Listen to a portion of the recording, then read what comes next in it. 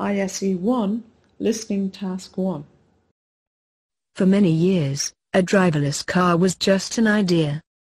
Many people thought that a car with no driver that can drive on city streets, very close to people, was impossible to make. But science and computers have changed that. Several companies now say they are close to building a car that will be safe to drive on city streets. It all began in Germany in the 1980s. An inventor built a car that traveled hundreds of kilometers without a driver. The car can now go faster and more safely around streets. Lots of companies wanted to be the first to produce a reliable driverless vehicle.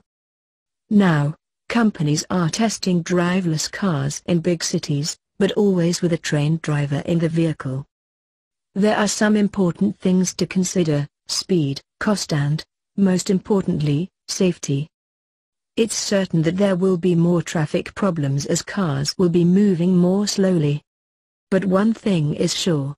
We will have intelligent cars within a few years. One company has built a driverless car that has driven over 500,000 kilometers without accidents. Many modern cars already drive themselves in some ways. For example, they can park and stop very quickly if there is danger. They have very advanced computers to make them safer. Driverless cars will bring advantages. For example, we will have lots of free time as we travel. But we will also have to make big decisions. Driverless cars, we will soon need new laws to regulate this new situation. Now listen again.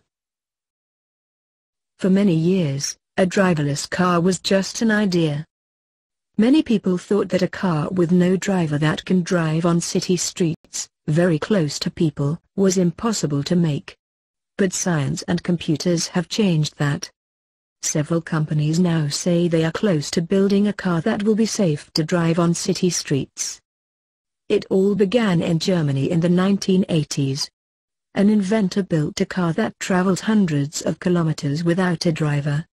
The car can now go faster and more safely around streets. Lots of companies wanted to be the first to produce a reliable driverless vehicle. Now, companies are testing driverless cars in big cities, but always with a trained driver in the vehicle. There are some important things to consider: speed, cost and, most importantly, safety. It's certain that there will be more traffic problems as cars will be moving more slowly. But one thing is sure. We will have intelligent cars within a few years. One company has built a driverless car that has driven over 500,000 kilometers without accidents. Many modern cars already drive themselves in some ways.